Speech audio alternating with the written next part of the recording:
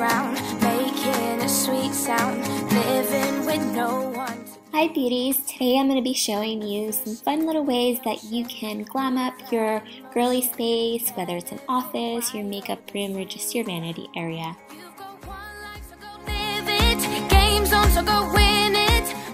I like to take the candle jars from Bath & Body Works and clean them out and fill them with my favorite nail polishes of the season.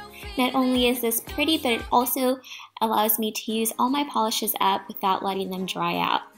The next thing is an idea that I got off of Pinterest. It is just getting a flower vase and filling it with pearls and then topping it with your favorite flower at the moment. No one to please, a fish in the ocean. You can't have a glam space without a little bit of glitter, so I purchased this candle from the dollar store, and with a little bit of Mod Podge, I added little dots of glue all along the candlestick, and then I took some gold glitter, and of course you can use any color of glitter that you prefer, and I just sprinkled it all over the candle and just allowed it to dry out, and then repeated the same on the other side. And I really like the way this came out. I've been thinking of doing some more in different colors.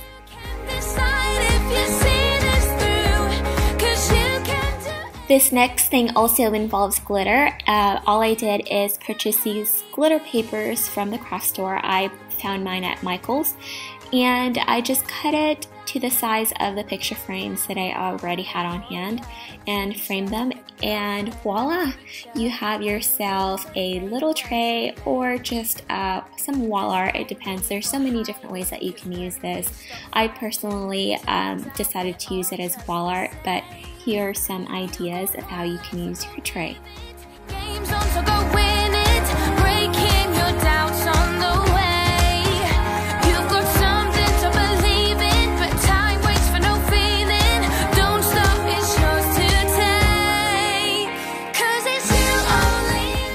Now this next little project has to be my favorite out of the bunch, and it is simply getting a Bath & Body Works cleaned out candle jar, and with that same glitter paper that we purchased from the craft store, taking that and putting it on the inside and then taping the inside together. And don't worry, it doesn't have to be perfect because we are going to top it off with flowers and it's going to hide that tape.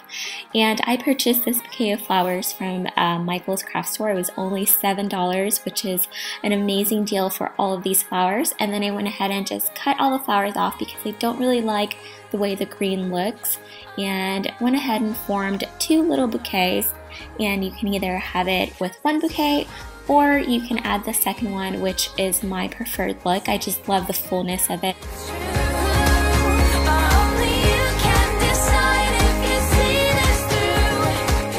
That is all I have for you today. I really hope this video gives you some ideas. Definitely give it a thumbs up if you liked it.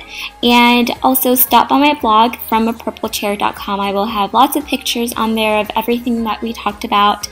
And don't forget to subscribe. I will see you on my next video. Bye.